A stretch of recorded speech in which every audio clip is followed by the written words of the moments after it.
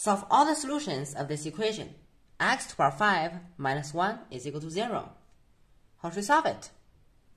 Certainly, the left side can be factorized.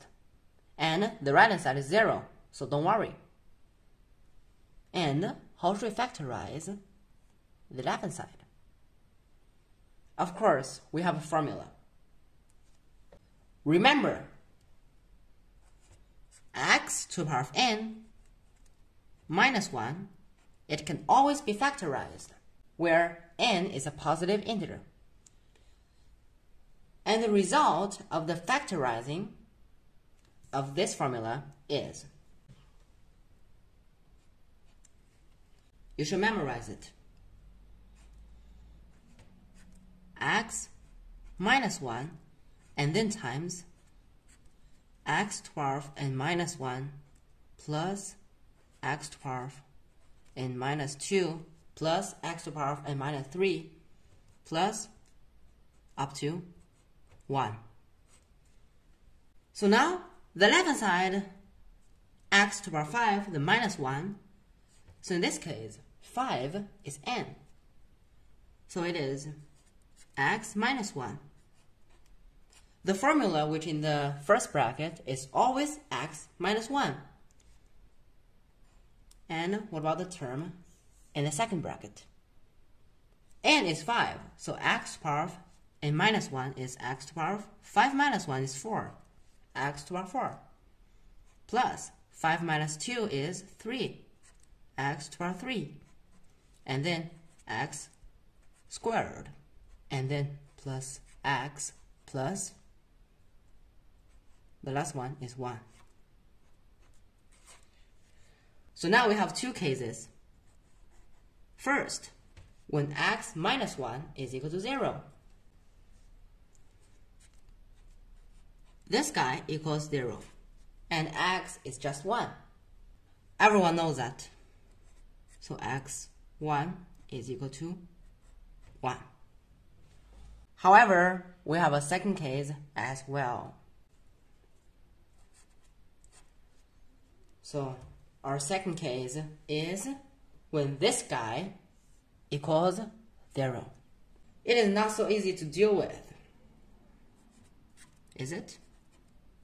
X to the power 4 plus x cubed plus x squared plus x, then plus 1 is 0. Because if we regard this exponent as 1 and this one as x to the power of 0, and you can find out that this exponent plus this exponent, the sum of these two exponents is 4 plus 0 is 4. And these two, 3 plus 1, is also 4. And what about x to the power of 2 in the middle of the term? Here comes a stunning idea. Divide the both sides by x squared, which in the middle of the term is the divisor, so it cannot be 0. That means x cannot be equal to 0. However, when x equals 0, then x to the power 5, the minus 1, is equal to minus 1, not 0. So x can never be 0. It is very simple and easy to prove it. Now x to the power 4 divided by x squared. It is x squared. Everybody should know that a to the power of m divided by a to the power of n is equal to a to the power of m minus n plus x to the power 3 divided by x squared. It is x. And x squared divided by itself is 1. And this x to the power of 1 divided by x squared. It is 1 over x. And here is 1 over x squared. X squared, 1 over x squared. X, 1 over x. And here is a 1. So now they should be together. X squared plus 1 divided by x squared. And then plus x and 1 over x, they also should be together. And then this 1 is just in here. Now, these two sections, are there any relationships between them? Here appears squared. So now we can square this term, x plus 1 over x.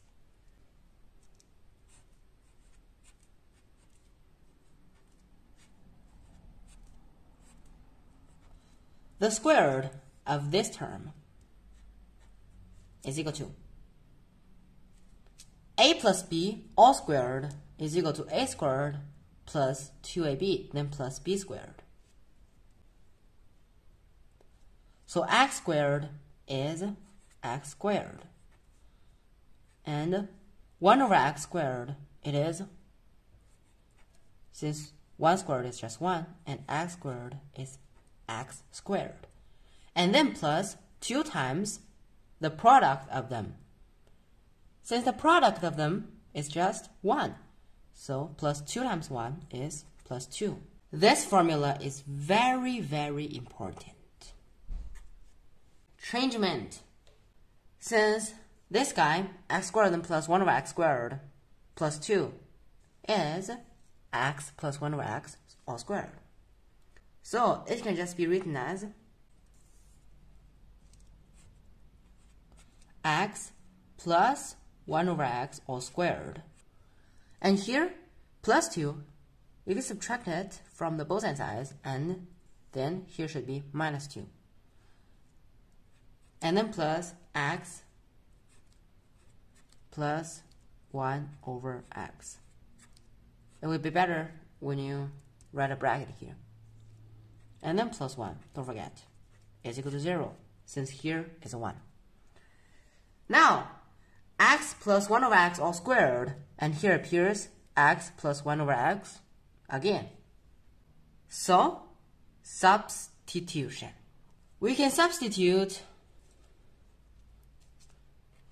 x plus 1 over x, let it be equal to t. And this equation becomes an equation about t. So t squared plus t minus 2 plus 1 is minus 1 is 0. So now we have just to work with this quadratic equation. There are also two cases when t is equal to, the first root is, by using the formula t is equal to minus b plus or minus square root of b squared minus 4ac and then over 2a.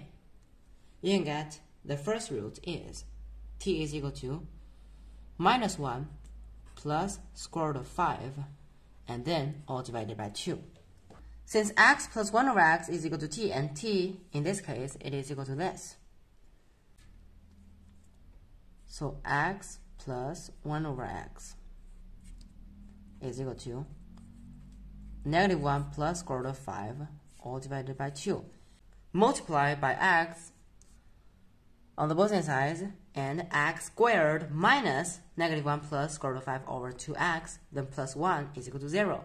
And by using the formula again, x is equal to minus b plus or minus square root of b squared minus 4ac, and then all divided by 2a. So you can get, there aren't any places anymore. So I just show you the answer, and you can work it by yourself. So this is the first case. And the second case is when t is equal to negative 1 minus square root of 5 all divided by 2. X for 5 is equal to negative 1 minus square root of 5 and then plus or minus square root of 10 minus 2 times square root of 5 and then this number times I, all divided by 2. 5 solutions in total, but just one real root.